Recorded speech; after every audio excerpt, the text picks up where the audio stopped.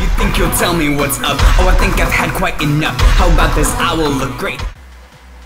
Okay, so Explosive, I wrote it about 2 years ago, wordless, and then about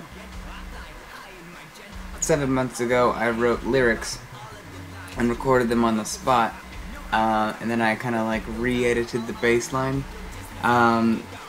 Obviously I'm not a very happy person in this song, if you have not gathered.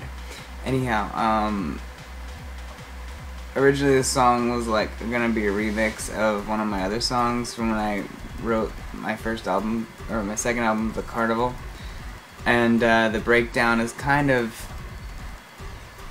I don't know, it's probably one of my most reckless and creative attempts, you know, and I think, oh, my dog barked. Anyways, but I think that this song is definitely my infuriated anthem, if you will. So anyways, I got all dressed up and fancy for you.